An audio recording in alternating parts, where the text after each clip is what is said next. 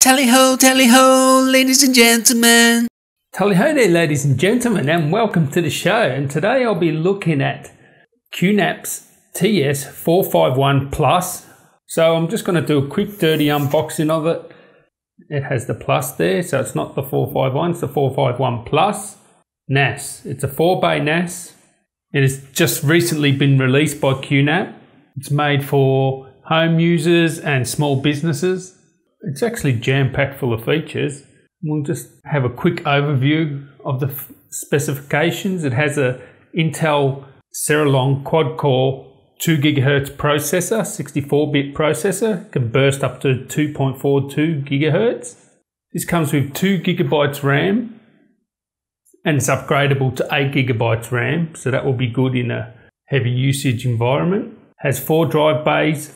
It has 2 USB 3 ports, 2 USB 2 ports, 2 gigabit LAN ports.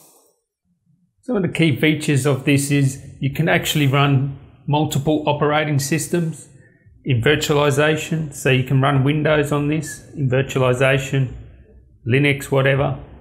So you have the cloud ready surveillance station and you get 2 free channels with that.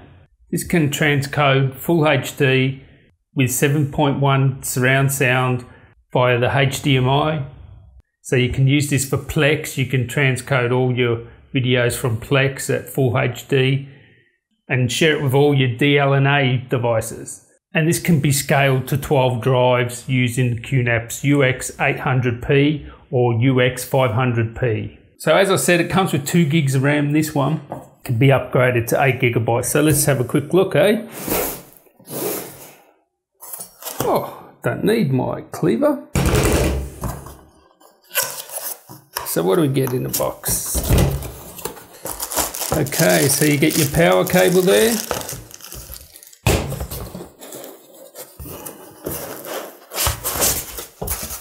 Lovely bit of foam. Then you get in here, you get the rest of your power. You get some instructions. Push that back a bit. You get your power brick there, so it's an external power supply.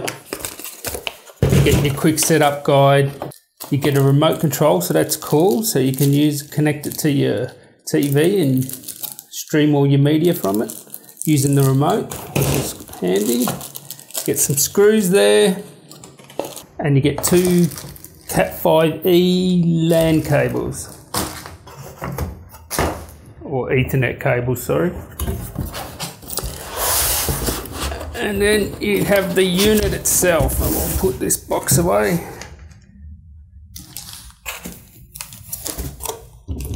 And there you have the QNAP unit itself. So there it is. In the front you have your LED indicator lights. You have a power button, USB 3, and a one-touch copy button there. And let's see here.